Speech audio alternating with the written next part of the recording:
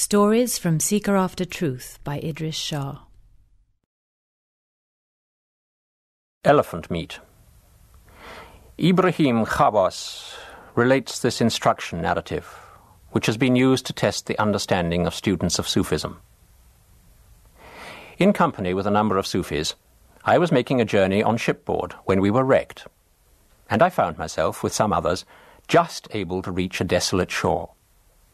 We did not know where we were, neither did we have any food.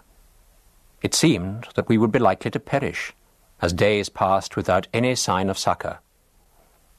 We discussed the position and decided that each of us would make a vow to do some good or to abandon some evil which cut him off from his Lord.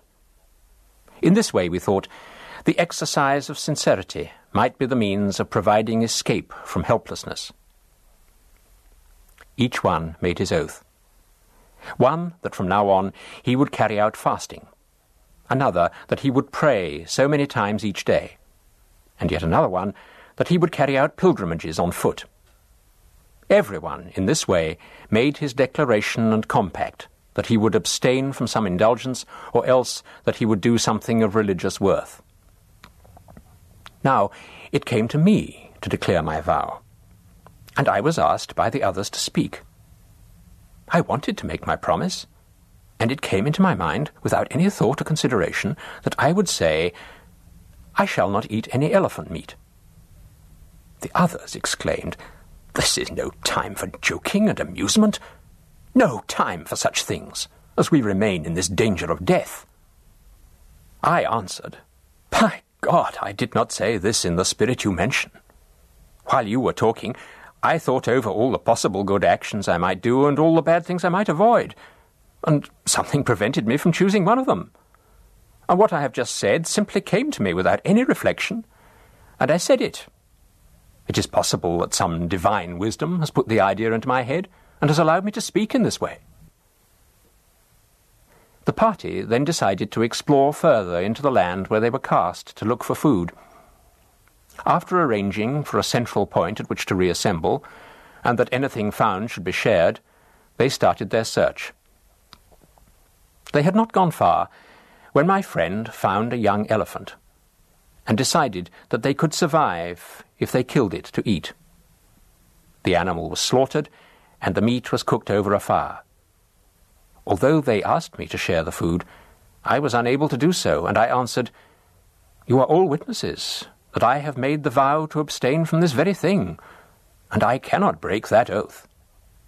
It may even be that God has caused me to think of this particular vow so that I might die. In any case, it is unlawful to break my oath." After eating, everyone lay down to sleep, and soon we heard the trumpeting of an infuriated elephant bearing down upon us. The noise was so great that the earth shook, and all were terrified. Since it seemed obvious that everyone was to be killed, they gave up hope and murmured their confession of faith as people do when faced by death. Now the elephant, when he reached us, extended his trunk to each traveller in turn, smelling him. One by one, as he smelt the odour of roast elephant meat, he stamped the man to death, until he came to me. I lay on the ground, repeating my shahada, confession, in mortal terror. The elephant smelt me again and again, not as hastily as he had done with the others. Then he caught me up in his trunk, and I imagined that he was going to kill me in some way different from the others. But he placed me on his back, where I sat, and started to move away, sometimes walking, sometimes running, covering a long distance. I was extremely uncomfortable on the animal's back, yet I began to think that perhaps I might be able in some way to escape. It was dawn when the elephant took me down and placed me on the earth, running off in the direction from which we had come. I could not understand the reason for his actions, and was still in fear, but eventually he vanished over the horizon. Giving thanks for my deliverance, I offered prayers and thanks to the Lord, and when I felt the heat of the day, I looked up and realized that I was beside a broad highway. I went along the road, and after some time came to a populous city.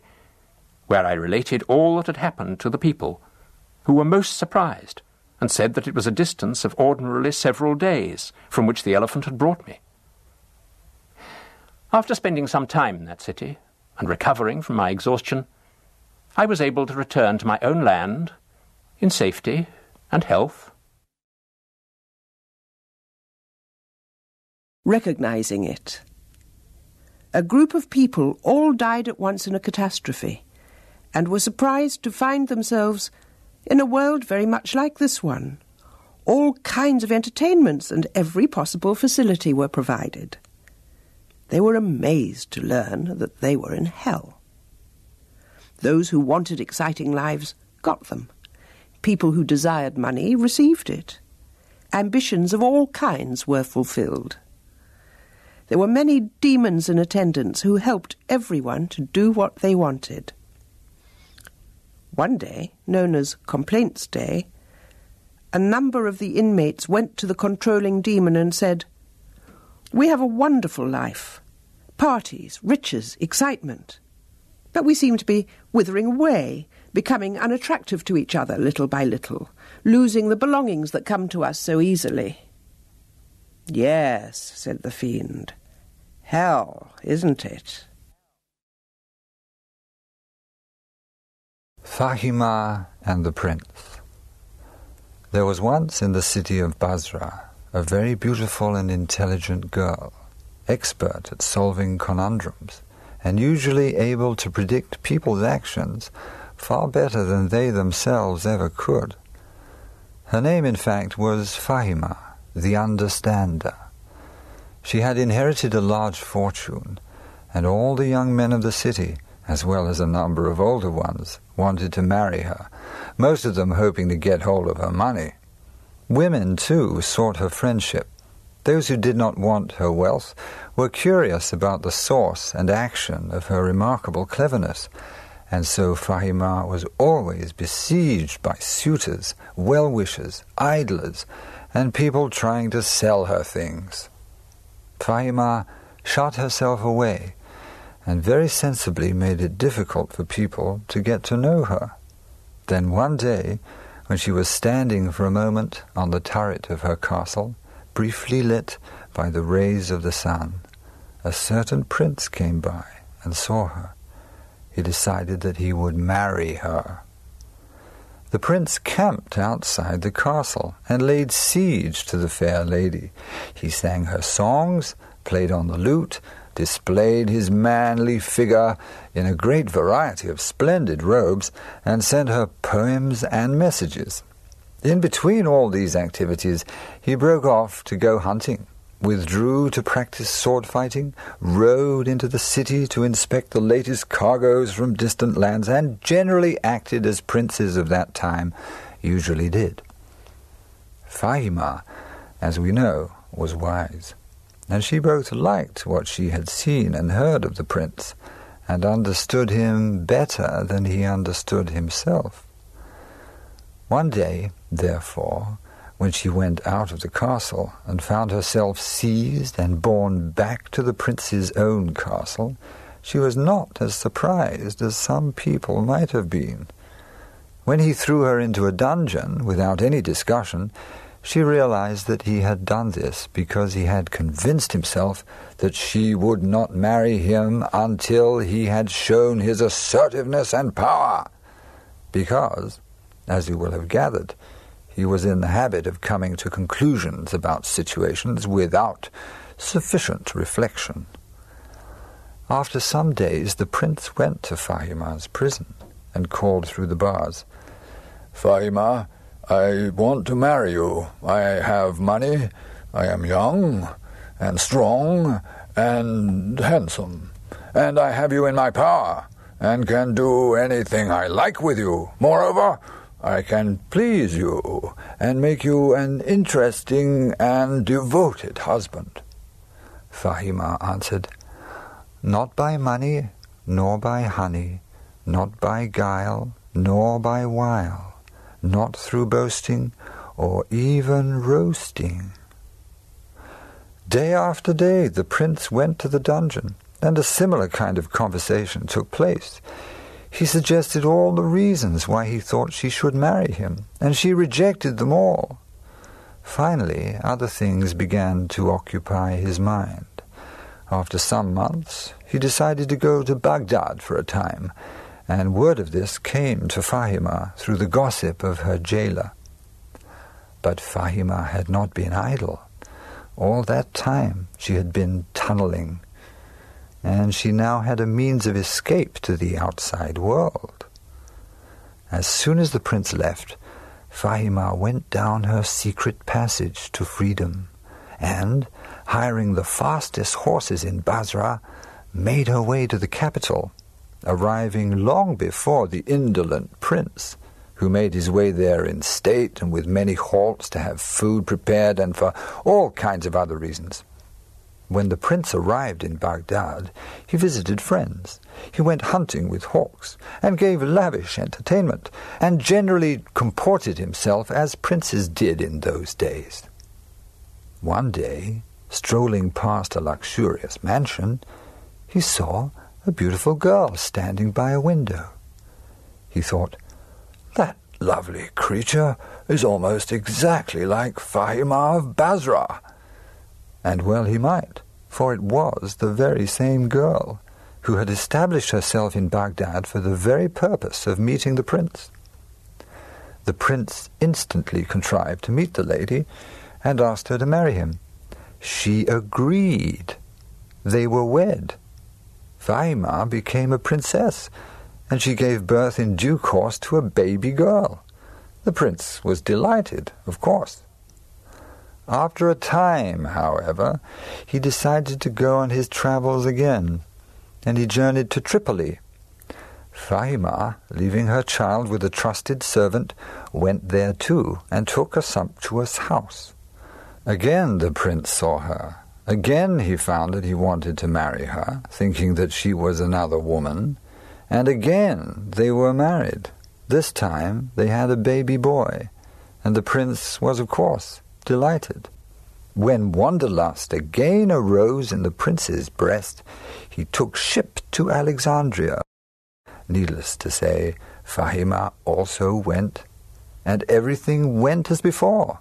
The prince saw her, asked her to marry him, married her, and they had another child. After a year or two, the prince felt homesick for Basra, and he embarked for that city, leaving his wife, as he thought, in Alexandria. Fahima chartered a faster ship and arrived back in time to be sitting in her dungeon when the prince went to see her. When he saw her, the prince began, for the first time, to feel remorse and distress. "Oh, Fahima," he cried, "I would still like to marry you, and I have treated you badly, leaving you imprisoned here for so many years. But I am not really the same man. I am even worse. I have done things which I should not have done, and I am unworthy of you, and indeed of the others about whom you know nothing." Fahima said, "Are you prepared to tell me the truth about what has happened while you have been away?" "I might as well," said the prince, "but it will make little difference. Clever as you are, even you would not be able to think of a solution to my problems, brought about by foolishness and lack of reflection." Fahima said, "If you would tell me the whole story, omitting no single detail, I might be able to suggest something." The prince then related how he had met and married beautiful girls in Baghdad, Tripoli, and Alexandria, how he had 3 children, and how he wished he had acted differently. "Were it not for me," said Fahima, "you would have done all these things in an irrevocable form. If that had happened, you would not have been able to undo your folly, and others would have been harmed through your own selfishness. As it happens, I am able to unravel the thread for you." "What has been done cannot be undone," cried the prince. "And as for the rest of your speech, I do not understand it at all." "Go to your drawing room. said Fahima, "and wait there until someone is announced, someone whom you must instantly have admitted to your presence." The prince did as she asked, and in an hour or so, dressed in all her finery and leading their 3 children, Fahima appeared at the castle gate. It was some time before the prince could understand that the 4 women were in fact one, and that all of his 3 children had the same mother. But when he realized what Fahima had done, in spite of what he had done to her, he was overwhelmed with joy and became a completely reformed character. They all lived happily ever afterwards. Intelligence and obedience. There was once a Sufi teacher who was approached by 2 men who begged him to allow them to become his disciples. He agreed on the understanding that they were on 3 months' probation. For nearly 90 days, the master gave them no tasks, told them no stories, invited them to no meetings. Then, when their time was nearly up, he called the 2 into the courtyard of his house and said, "I want each one of you to go outside where there are camels. Each of you is to take the leading rein of 1 camel and to bring it to me, climbing the wall and making the camel climb the wall." The first disciple said, "Master, it is written that man must exercise his intelligence. My intelligence tells me that what you ask is impossible, and my good sense tells me that you have only asked this in order to test whether I am intelligent or not, and whether I use my common sense or not." "Then," said the master, "you will not attempt to bring the camel over the wall." "I shall not," said the disciple, asking forgiveness for appearing to disobey. Then the master turned to the second disciple and said, "What is your answer to my request?" Without a word, the second disciple started to go out of the courtyard through the gate. The master followed, motioning to the first disciple to accompany him. When they were all outside the high wall where the camels stood, the second disciple took the leading rein of one of the beasts and walked it to the outside wall. He then made an attempt to climb the wall, with the camel's rein still in his hand, making encouraging noises to it. When it was obvious that he could not succeed, the master said, "Return this camel to its place and follow me within." A few minutes later, when the 3 men were again standing within the courtyard, the master said, "Everyone knows, since the earliest days of humanity, that the path demands various capacities. These include the use of intelligence and the application of common sense, and also obedience. Obedience is as important as intelligence and common sense. Everyone who has ever taught will know that almost everyone will try to use intelligence and common sense in preference to obedience, thus putting these 3 qualities out of balance. The vast majority of humanity considers that to obey is less important than to think of a way out of a situation. But it is in fact known that none of these things is more important than another, except in the performance. Now we can find men of intelligence anywhere, but where can we find people of obedience? The first disciple is dismissed because he placed too much importance upon intellect. The second is retained because he did not jump to the obvious conclusion which men tell each other is the best thing to do, and yet which as often as not deprives them of full capacity. He turned to the second disciple and asked him why he had tried to do the impossible. The disciple said, "I knew that you knew it was impossible, so that there was no harm in obedience to see where it led. I knew that the easy way out was to say, 'It is impossible, I shall not attempt it because of common sense,' and that only a superficial person would think in that way. Everyone has as much common sense as would be needed to refuse to obey. Therefore, I knew that you were testing my obedience and refusal to choose easy options. Take care. There was once a man who wanted to become the disciple of a certain Sufi sheikh. In fact, he was not prepared to travel the path in the correct order of events, being excitable and greedy. He had, in fact, the characteristics which disable the majority of people from completing the journey. The sheikh, however, gave him a chance, since there was a possibility that he might see, through the consequences of his own flaws in action, that he would have to adopt a completely different approach and become calmer and more considerate. After some time, however, this disciple became quite frustrated with the sheikh's putting him into situations where nothing seemed to happen, and he decided that the teacher was therefore useless. So he cast around for some other teacher, one who would fit in better with his own assumptions about himself. Naturally, he found one. Now, this second teacher was nothing less than a maniac who hated the first one.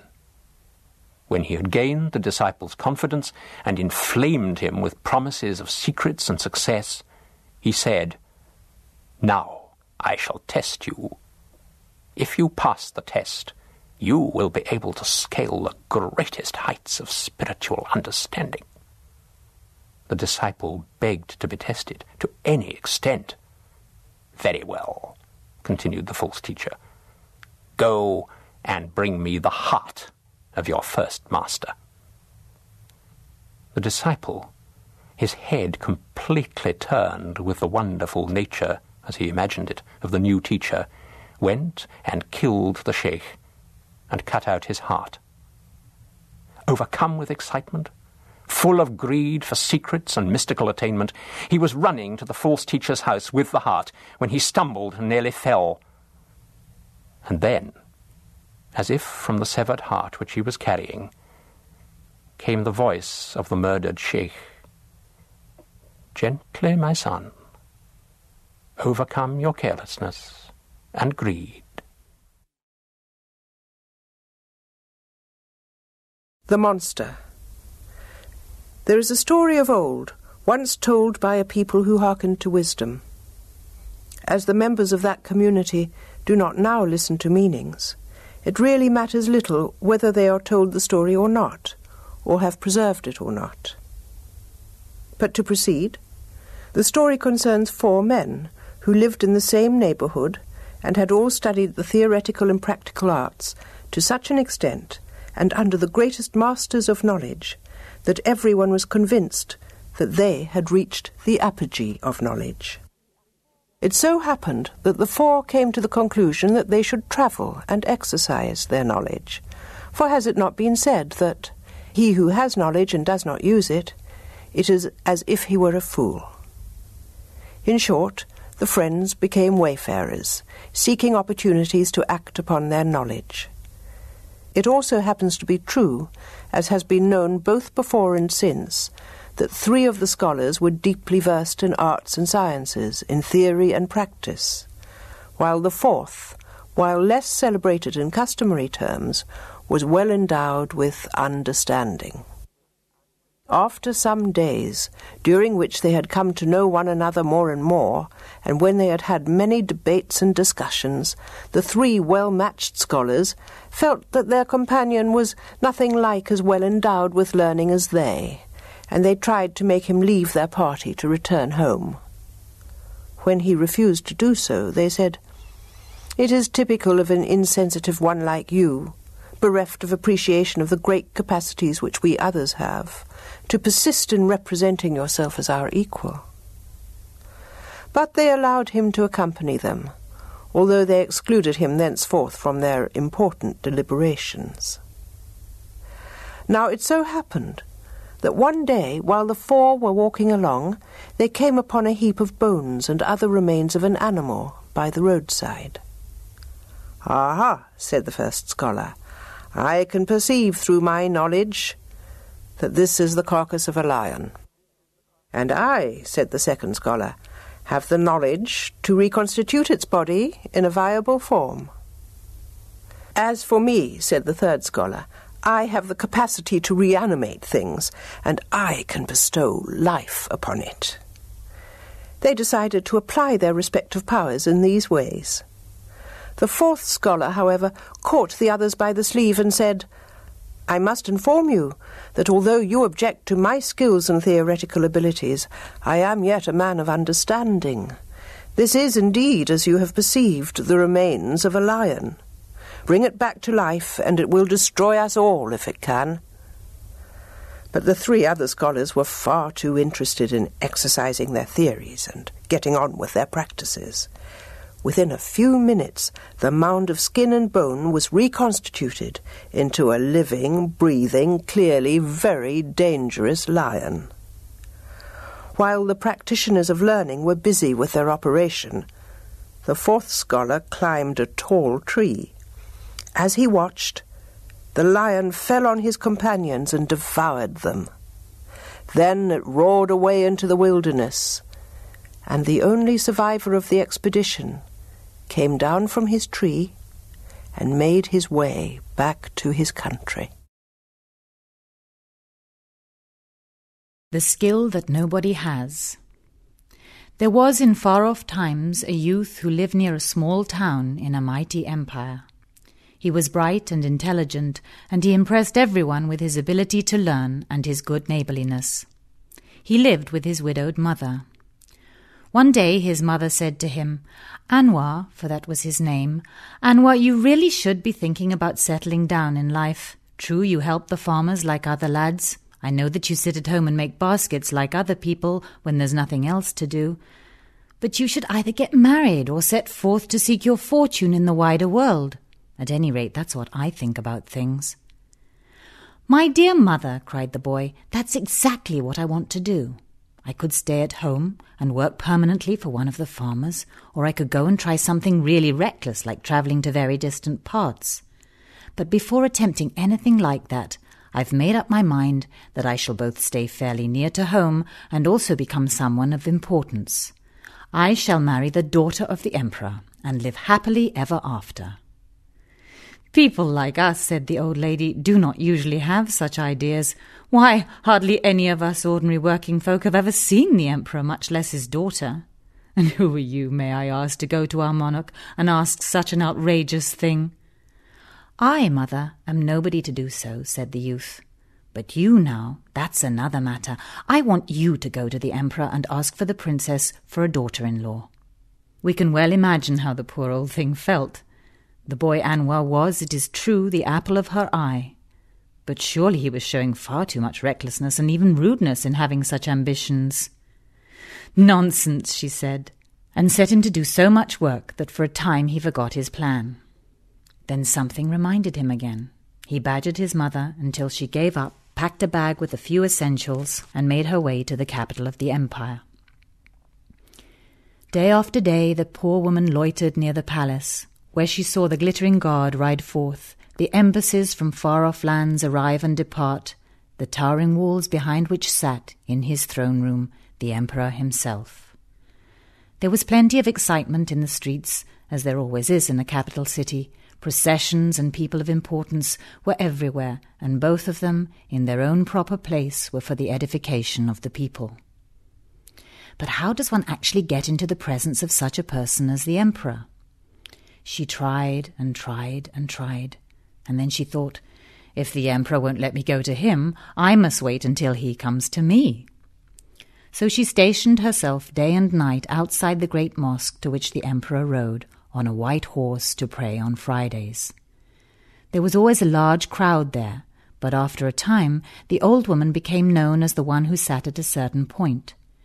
She chose this spot because it was just where the ruler turned his horse after mounting it.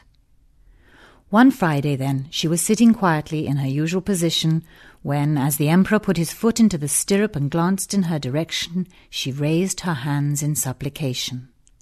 "Have that woman brought to the palace," ordered the monarch as soon as he saw her gesture. In a few moments she was beside him in the throne-room. "You are a poor woman, I can see," said His Majesty, and you had better speak if you seek a boon from me." But the woman was so awestruck by the place, and by being actually talking to the great man, that although she opened her mouth, no sound came forth from it. So the emperor ordered that she be given a bag of gold and shown the door. "These people can always do with money," he said to his courtiers. When the old lady returned home, her son said, "Did you see the emperor?" "Indeed I did, Anwar."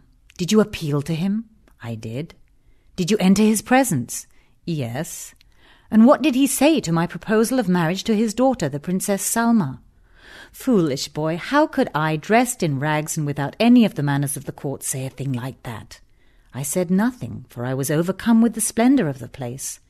But His Imperial Majesty was more than kind, and has given us this bag heavy with gold. You can use it to set yourself up in trade, and that will give you a good career and a lifetime's fulfilment. Forget all this nonsense about princesses." "Mother, I don't want gold, I want the princess," said Anwar.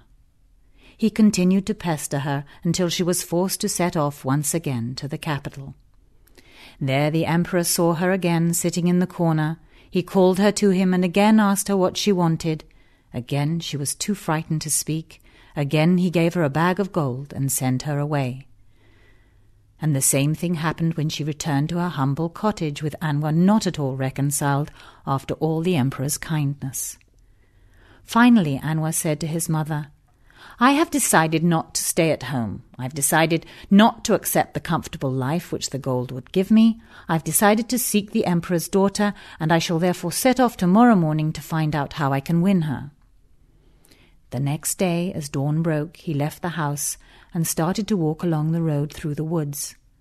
As the road turned at the top of a hill, Anwar came across a wise man sitting by the way with a pointed cap on his head, his robe made up of small squares of rag carefully stitched together. "Peace upon you, your presence, dervish," said Anwar politely. "And what do you seek, little brother?" asked the dervish. "I am seeking the way in which I can approach the emperor and ask for the hand of his daughter in marriage, for I have set my heart upon it," said Anwar. "That is difficult," said the wise man, "unless you are first prepared to learn the skill that nobody has."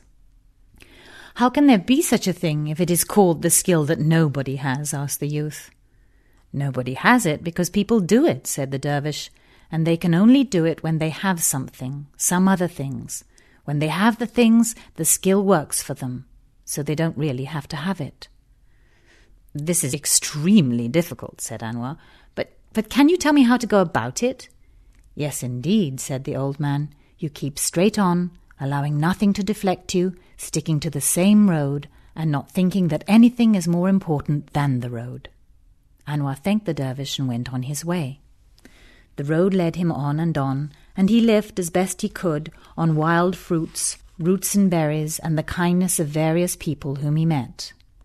From time to time people suggested that he should take up employment with them, or interest himself in their crafts and occupations, or even marry their daughters, but Anwar kept on, although after a very long time he began to feel more and more that the road was leading nowhere at all.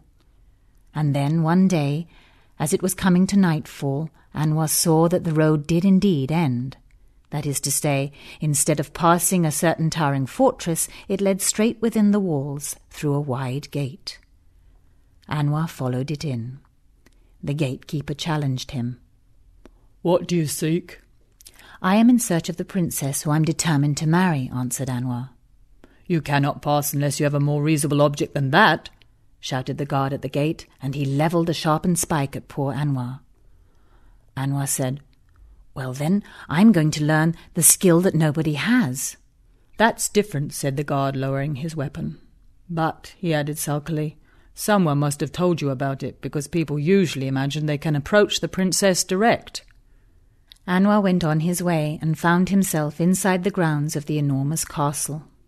In a small pavilion in the grounds was a silent figure sitting in contemplation. As Anwar approached him, he saw that it was the very same dervish whom he had met on the road those many moons ago. "As you have arrived here at last without taking any notice of the temptations of the road," said the dervish, "you may undergo the next test." He showed Anwar into a long, low meditation hall, where rows of silent dervishes were reposing, their heads on their knees. Anwar sat down. Then the dervishes started to perform exercises, and Anwar found himself compelled to emulate them.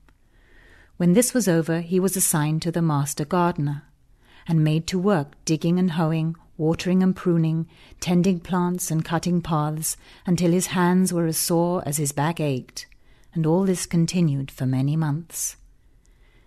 Next he was taken to the room of the master of the monastery, and had to go there every day for hours on end, while the great man looked at him, saying nothing. This continued for many more months. After that Anwar was assigned to the kitchens, where he worked like a slave, preparing food for the hundreds of dervishes who lived in the precincts, and for the people who constantly visited the monastery, as well as for the many festivals which were conducted by the brethren.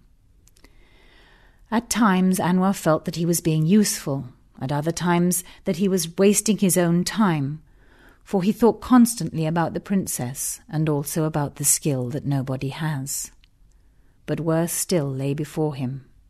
That was when he had no work at all to do. He was not invited to take part in the dervishes' exercises. He had no place in the kitchens, and he was not wanted in the gardens. Many other men came and went. Most of them seemed happy enough, but in conversations with them he could not learn much about the community and what the meaning was of its activities. Indeed, whether there was any meaning at all.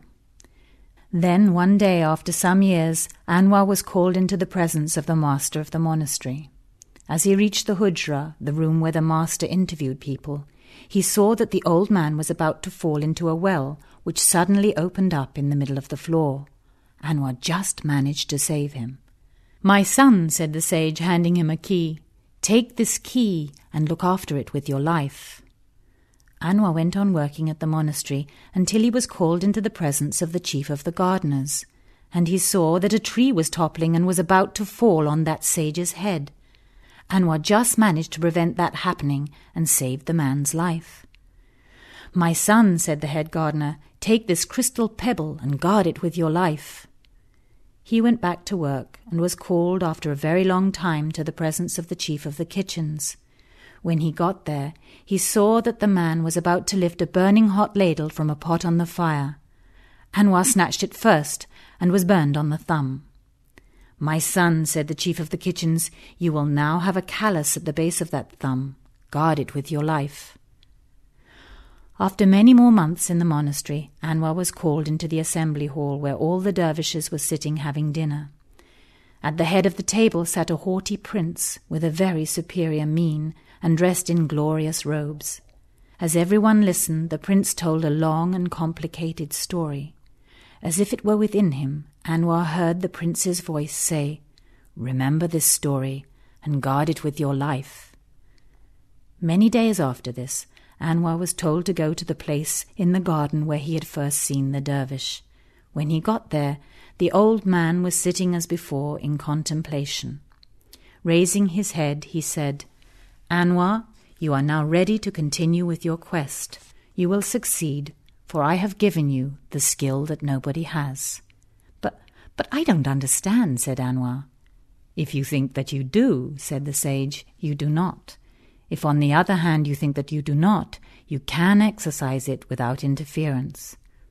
"I still don't understand," said Anwar. "If you had left us, you would never have learnt," said the dervish.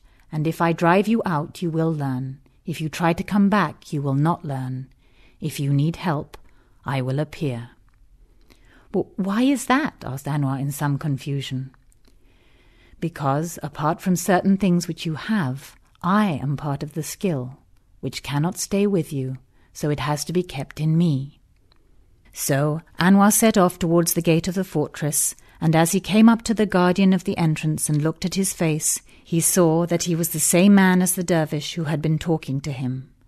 Just outside stood the chief of the gardens, the head of the kitchen, and the chief of the monastery, and all the other people whom he had met since he entered the place.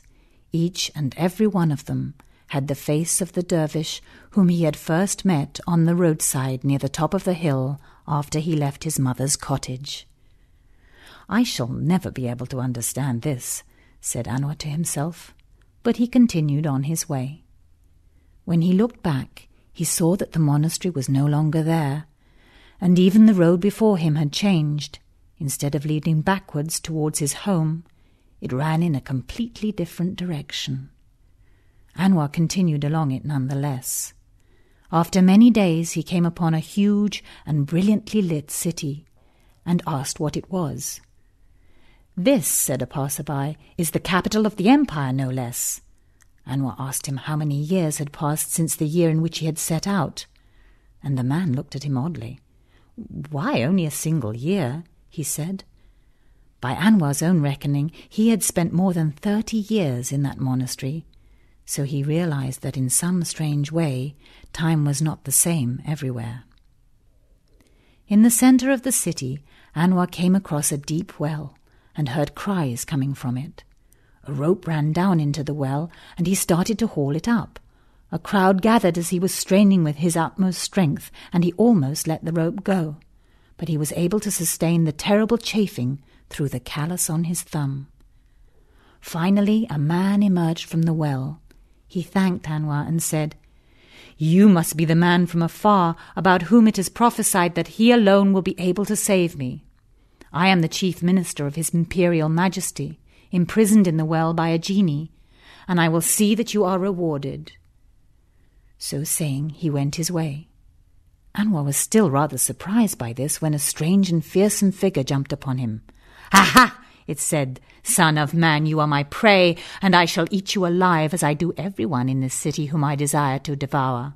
We genies are in control of the streets of the capital, and nobody can resist us except people who have earned the crystal pebble of Suleiman, son of David, which binds all genies on the earth." Hearing this, Anwar snatched the pebble crystal from his pocket and held it before the genie, who immediately dissolved into flashes of fire and scuttled away far into the distance. No sooner had he done this than a man on horseback came galloping up to him and said, "I am the Emperor's herald. It has been foretold that anyone who can rescue the minister may be able to overcome the genies. Such a man may well have earned the key to the enchanted room in which the princess is imprisoned.